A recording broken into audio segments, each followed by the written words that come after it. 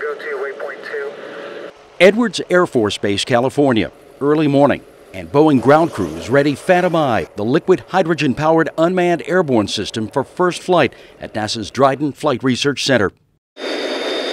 Engines revving, the lightweight propeller-driven aircraft with its 150-foot wingspan is ready to fly and begin shaping a new market in high-altitude persistent intelligence, surveillance, and reconnaissance. The demonstrator is designed to stay aloft for up to 4 days, reaching altitudes up to 65,000 feet while carrying a 450-pound payload. Moving down runway 15, the aircraft and its rolling launch cart picked up speed. 45 knots. I just thought it was poetry in motion, just seeing the Phantom I take off from the ground cart, and you see it take off and start flying.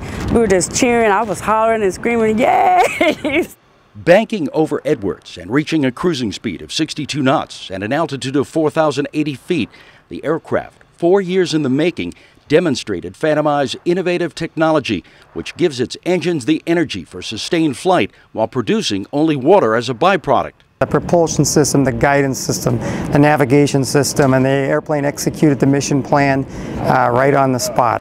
The 28-minute flight proved out Phantom I's airborne capabilities. Returning to Edwards on landing and touching down, the aircraft sustained some damage when the landing gear dug into the lake bed and broke. But aside from that, program leaders say the flight validated new frontiers.